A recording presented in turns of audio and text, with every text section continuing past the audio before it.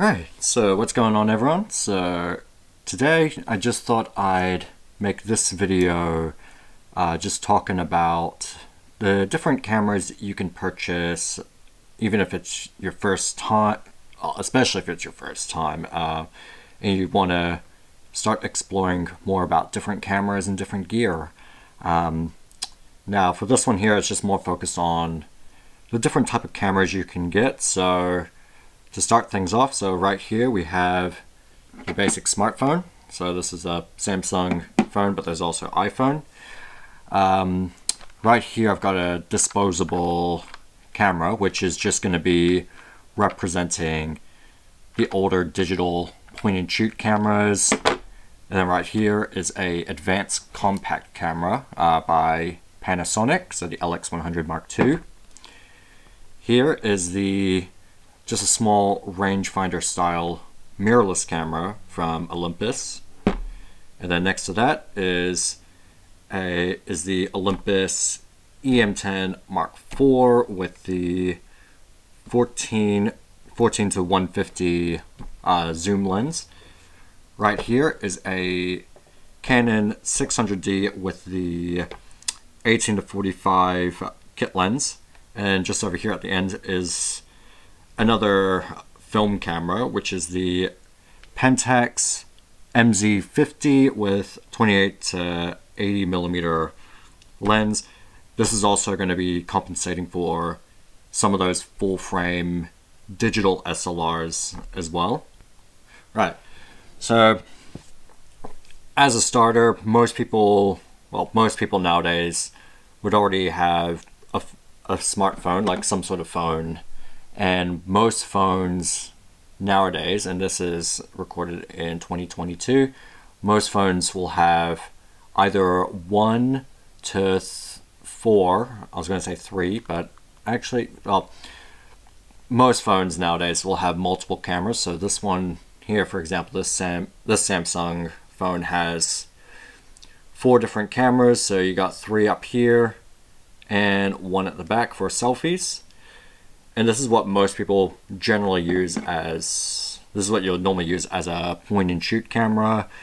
And that's why nowadays you don't often see point and shoot cameras anymore, except for waterproof cameras like the Olympus or EyeEm system TG-5, TG-6. So some waterproof cameras are still available, as well as point and shoot cameras with advanced telephoto zooms.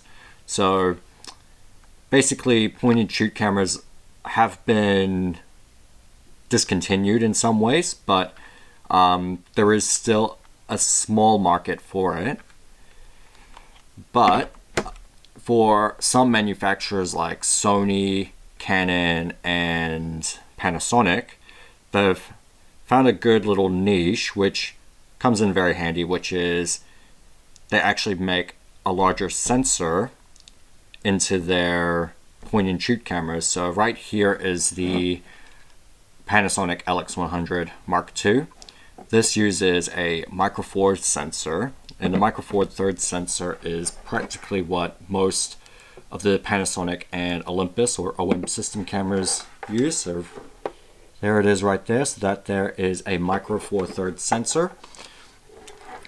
The reason for a larger sensor is better for low light conditions, better depth of field, greater dynamic range.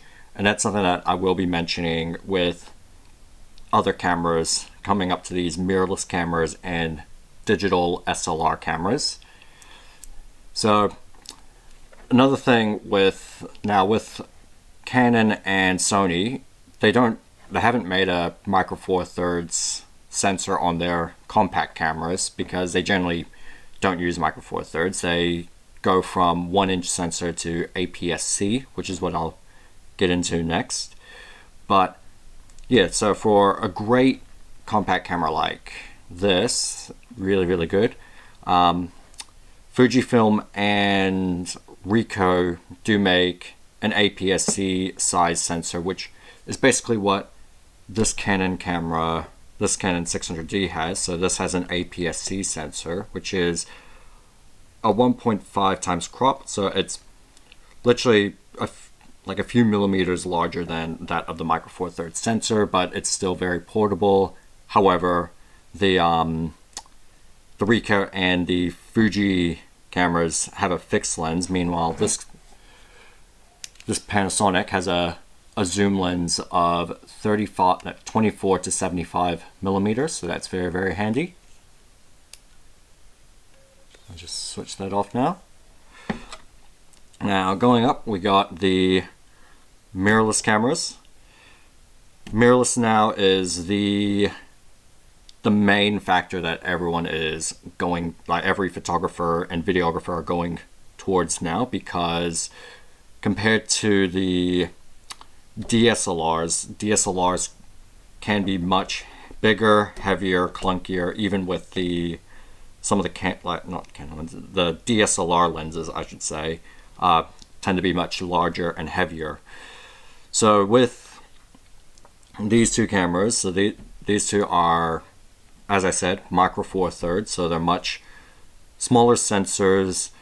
However, some of the most lenses you can get for a mirrorless camera tend to be much, much smaller than that of a DSLR. So right here with this EPM1, I have a 14 to 42 millimeter lens, which compared to a full frame lens, that is equivalent to 28 to 84 millimeters. And if you look at that side by side with this 18 to 55, right there, hold up, you can see a pretty big difference there. So this lens is much smaller than this Canon lens. So that's always the advantage with these sort of lenses, they're much smaller. Even when you want to get more telephoto as well, you can get a lens like this 14 to 150, which side by side, now technically the Olympus lens is a little bit bigger than this 28 to 80, but remember this is like a kit lens, not a zoom lens like this one here is. So, and I do have a 100 to 300 millimeter Pentax lens of this one, which is much larger than this lens right here.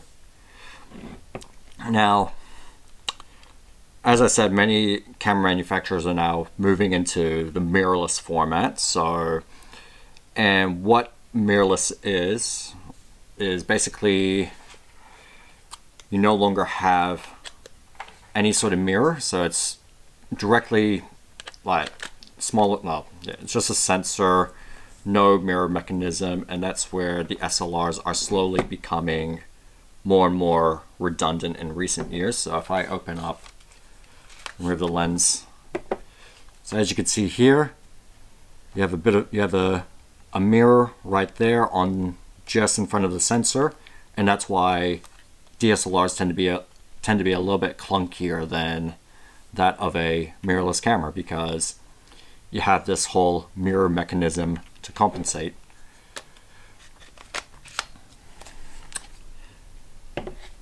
Now, another factor about the mirrorless cameras as well, so another factor is you can attach on accessories like this external electronic viewfinder, different flash units, microphones, and mirrorless cameras have been advancing more into video, such as the latest GH6 is now pushing close to 6K, same with a lot of the Sony A7 series and A6000 series cameras, and I'm pretty sure Fuji and Canon are just slowly in that process as well.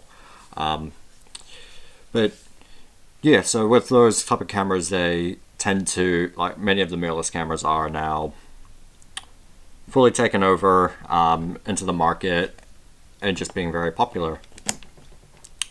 Now continuing on, we have what's soon to be discontinued, the digital SLR, which DSLR is short for digital single lens reflex, and as I just mentioned before,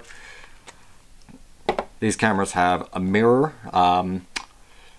This 600D has what's called a pentamirror, so the entire mechanism in here is all mirrors. Meanwhile, cameras like, let's see if I can fix that up, there we go.